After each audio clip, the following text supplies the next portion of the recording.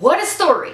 I mean, I'm confused myself. Ugh.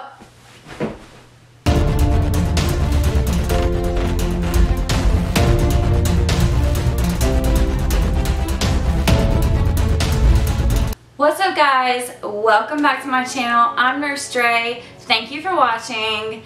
Today we're going to start off a new series on my channel called Mystery Monday. Today we're talking about the mysterious story of little Bobby Dunbar, a little boy who went missing in 1912 around Swayze Lake, Louisiana. The Dunbar family was a very happy family. The parents of little Bobby Dunbar and Alonzo Dunbar, his brother, so there was just two of them, little boys.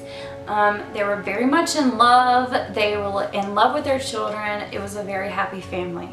So, on August 23rd, 1912, the family sets out to stay with some family in a little cabin on Swayze Lake in Louisiana.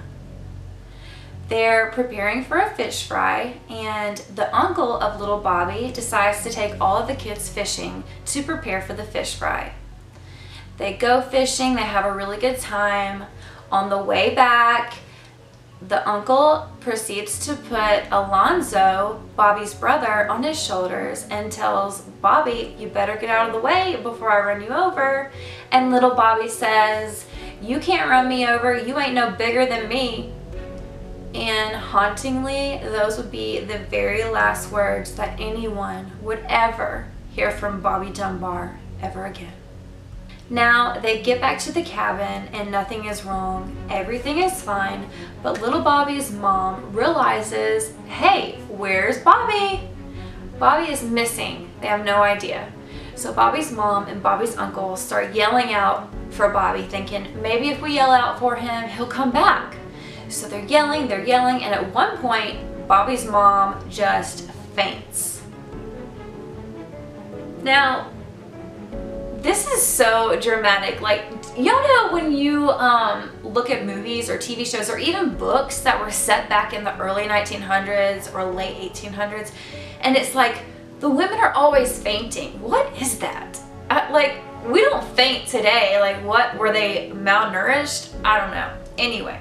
She fainted, blah, blah, blah. So, over the next couple of days, they get together with some townspeople. They look for Bobby everywhere. I mean, they are serious about finding this little boy dead or alive. They're throwing dynamite into the lake, trying to, I guess, see if they can see the bottom of the lake, hoping Bobby might pop out. I don't know what they're doing. I don't know. They even tie like big ass hooks on these long ropes and attach them to boats and scrape them along the bottom of the lake to hopefully maybe like catch him, I guess.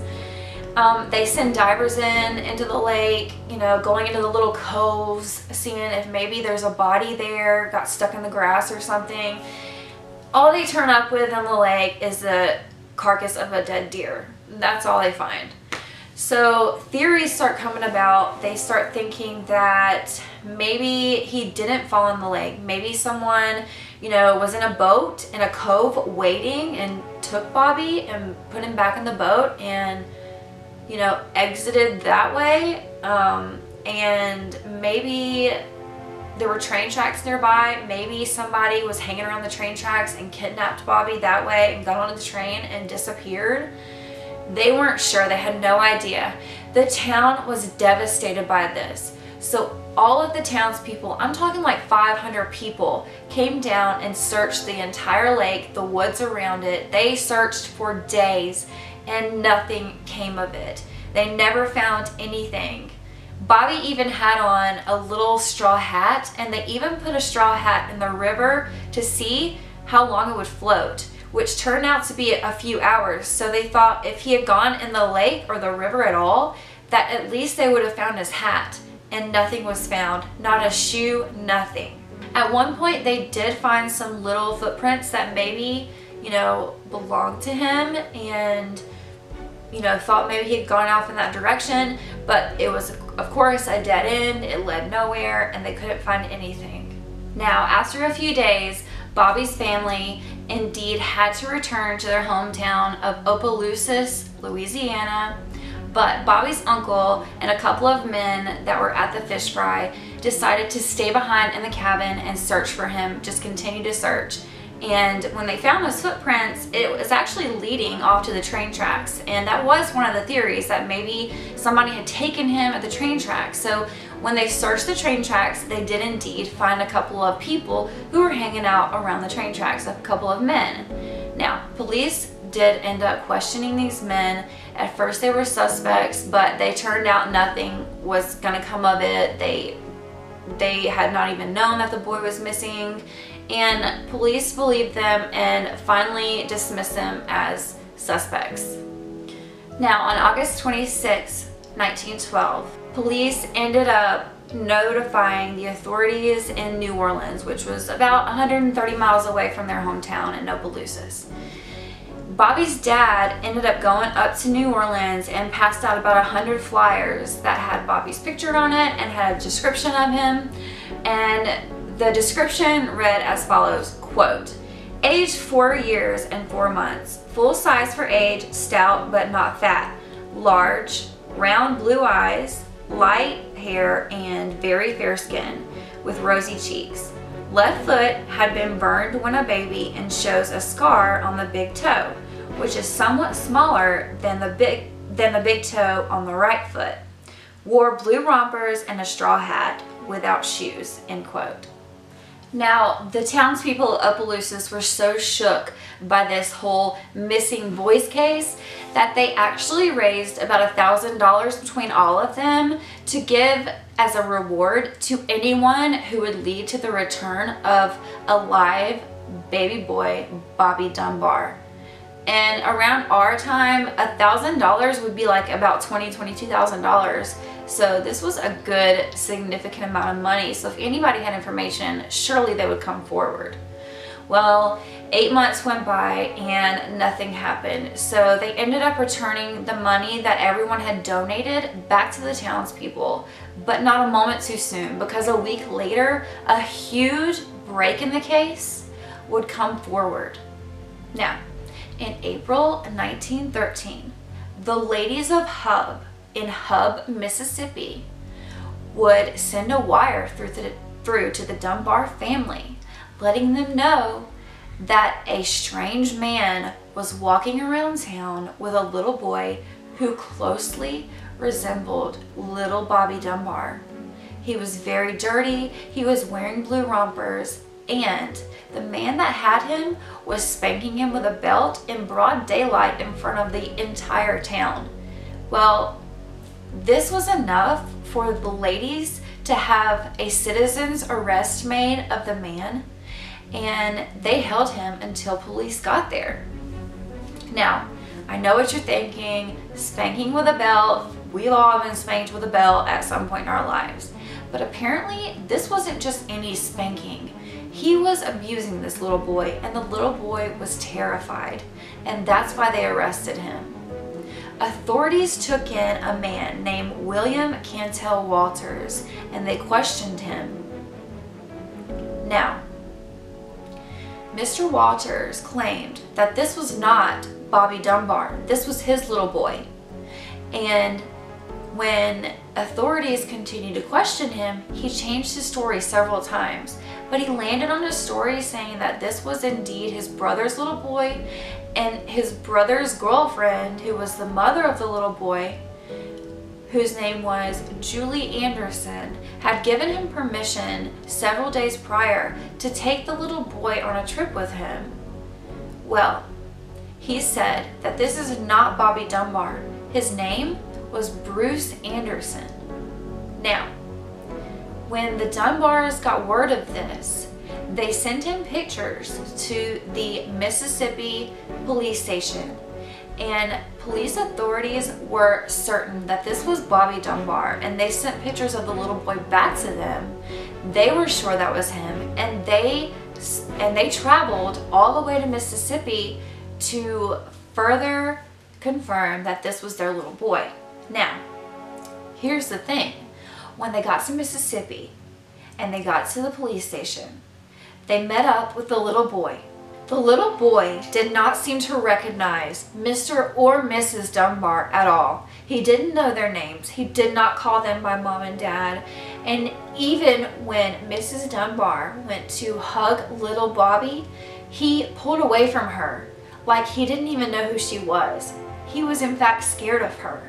So, unsure that this was their little boy, they told authorities that they were not sure that this was their little boy and they needed further evidence. So, on the second day, Mrs. Dunbar was able to give the little boy a bath. During the bath, she noted that there was in fact a scar on the little boy's big toe, and there was a mole on his neck where little Bobby Dunbar had had a mole too. And remember, the description of him had said he had been burned as a baby on his big toe, and that same scar was there. So when Mrs. Dunbar saw this during the bath time, she ended up yelling, "Oh Lord, this is my boy," before she fainted. Here we go with the fainting again. I know. Let's not even talk about it. Let's just continue on with the story. Okay. So, they had to confirm with the other lady, Miss Julie Anderson, that this was indeed not her son before they let little Bobby Dunbar go home with the Dunbars. So, they brought Miss Julie Anderson down to the police station, and her story was that, yes, a couple of weeks ago, she had let her brother-in-law take her little son, Bruce Anderson, who happened to look just like this little boy as well, on a trip with him. But she stated that she only wanted him to be gone for a couple of days, but it had been a couple of weeks.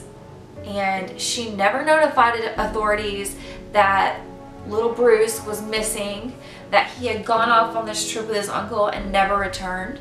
She just, I guess it slipped her mind. I don't know. But that was her story.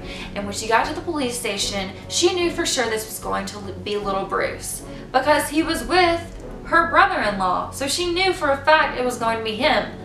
But when she saw the little boy, he did not answer to Bruce. He did not recognize this woman. He did not call her mother. He did not know her name. And when she tried to hug him, he shied away. Now, Julie Anderson said that she could not confirm or deny that that was her little boy. However, as time went on, she knew for sure that that was her little boy. Now, because Mrs. Dunbar had actually identified the little boy as Bobby Dunbar, and because he had the scar and the mole that little Bobby had before, police allowed the little boy to go home with the Dunbars to Louisiana. This infuriated Mrs. Anderson, and there became this whole deal about whose little boy this was and why he couldn't say who he was, what his real name was, and who his parents were, and what he was doing with this man. So, police arrested William Cantel Walters, the man who had originally had the little boy when they found him, and they convicted him of kidnapping. In the state of Mississippi in 1913, kidnapping was a capital offense. He could go to jail for life, or he could even be punished by the capital punishment of death for kidnapping a little boy. So, in a desperate plea, he wrote the Dunbar family, and he said, quote, "I know by now you have decided. You are wrong. It is very likely I will lose my life on account of that, and if I do, the great God will hold you accountable." He was desperate not to go to jail. But at the same time, Julie Anderson had said, yeah, she let him go, but he never brought the boy back. So regardless of if he had little Bruce Anderson or Bobby Dunbar, whichever boy or even some other boy that he had, regardless, he had kidnapped somebody and they had the proof. So he was going to jail regardless. So finally, he had his day in court, And yes, they indeed sentenced him to life in prison. Miss Julie Anderson had to go down to Louisiana for a whole court case to try to get little Bruce back, because the little boy, whoever it was, had gone home with the Dunbars. A judge had actually ruled that yes, he was Bobby Dunbar and he could live with the Dunbars. Well, when he got home, the town was absolutely beside themselves. Like, they had a whole parade. They put him on top of a fire engine that was like decked in flowers, and he was paraded through town, flowers thrown at him. Everybody was excited. And when he got home, the Dunbars were so happy to have their little boy back that they gave him a brand new bike and a brand new pony. Now, okay, side note, here's where it gets kind of fishy. If you're a 4-year-old little boy and you're living with a woman who doesn't make a lot of money, she's a single mom, right? She can't really take good care of you. She has this whole past that I'll tell you about in just a second. And you have this other family that wants you and wants to love you so bad. You have a brother, a mother, a father who actually has an income, who can actually take care of you. You're getting lavish gifts like a pony and a bike. Like, which one would you choose to be? Would you choose to be Bruce Anderson? I wouldn't, you know what I mean? Like, that's a whole other family that is a better life than with Mrs. Anderson, you know? And here's the thing with Miss Julie Anderson, okay? So she had a horrible character witness when they went to court, because she had 3 children by 2 different dads. And here's another thing about times have changed. These times now, it wouldn't matter, but back in 1912, 1913, it was terrible for her character witness. And not only that, she had a baby who had suspiciously died, and she never told this story on what happened with that little boy, and nobody ever figured out what happened. She also had given up little Bruce's sister for adoption because she couldn't take care of him, and all that was left was little Bruce, and she had given him up to this guy, you know, and told him he could go wherever with him. And when he never came back, she never said anything. She never cared. I mean, that's not a good character witness when you're going to court to try to get your little boy back. So they go to court, they have their day in court, you know. And like I said, Miss Anderson has a bad character witness. Miss Dunbar and Mr. Dunbar do not. They have always taken care of their children, except when little Bobby went missing. You know, that was their only flaw. And Miss Anderson did not have the money to hire an attorney to defend her, but the Dunbars did. And in the end, the jury ruled that yes, this little boy was in fact Bobby Dunbar. So Bobby Dunbar went to live with the Dunbars in Louisiana for the rest of his life. At the age of 18, he met a beautiful woman. They got married, they had some kids, and sadly in 1966, Bobby Dunbar passed away. But that's not the end of the story, is it ever? You know? So, in 1999, Bobby's granddaughter, Margaret Dunbar Cutright, she has heard these stories her whole life, that maybe her grandfather Bobby was really Bruce, and you know, nobody would really tell her about it, but she had come to inherit this scrapbook that the family had kept about Bobby Dunbar, and like all the newspaper clippings of what had happened during the case and all that. And so she finally figures out the whole story. You know, she does a lot of digging, a lot of investigation, and finally she goes to her dad, Bobby Dunbar Jr., and asks him to do a DNA test. Will he do this DNA test? And he's like, no. What does it matter? Like, what good is it gonna do? What is it gonna change? You know, it's not gonna change anything. And she's like, please. Well, he decides no. He doesn't want to do it. Now, over the next few months, she continues her investigation. The scrapbook had over 400 articles, and some of the articles were even contradicting themselves. Like, one article said that the Dunbars told the paper that they knew for sure that Bobby was their child. And then there was another paper, another interview, where Mrs. Dunbar said she wasn't sure that Bobby was her son and wasn't sure she was ever going to find him. She even finds a story where the clipping says that both Mr. and Mrs. Dunbar told this reporter that they didn't know if the boy was theirs because the boy's eyes were too small. Now, at the same time, Linda Tarver, who was Julia Anderson's granddaughter, also was wondering whatever happened to her uncle that had died. They grew up, she said, and they always heard that they had an uncle who had been kidnapped by these people, and they always said kidnapped. He was always kidnapped, and they never knew what ever happened to him. Finally, the granddaughter of Bobby Dunbar indeed talked her father, Bobby Dunbar Jr., into taking the DNA test. And her uncle, who was, so Bobby had a brother named Alonzo, and his son offered up DNA to test against Bobby Dunbar Jr. So basically they were cousins, and so they put together their DNA, sent it to a lab.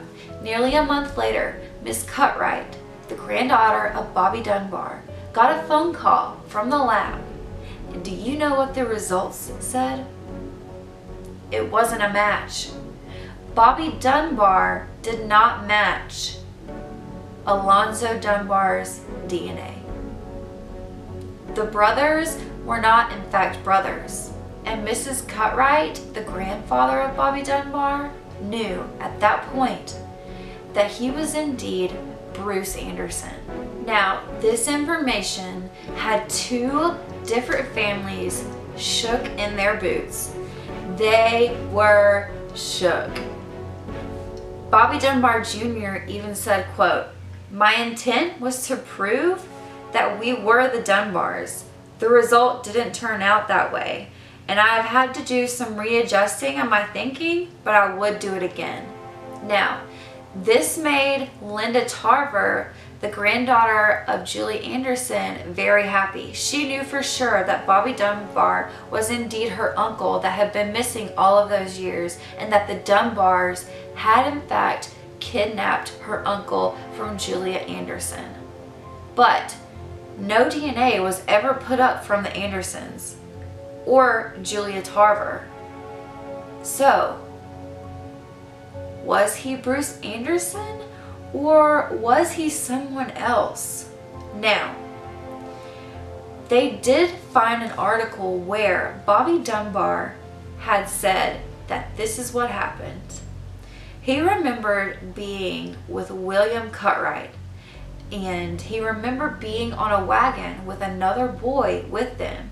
So it was him, another boy his age, and William together on a wagon, and that the little boy had fallen off the wagon, hit his head, and died, and that William had buried him on the road somewhere in Mississippi.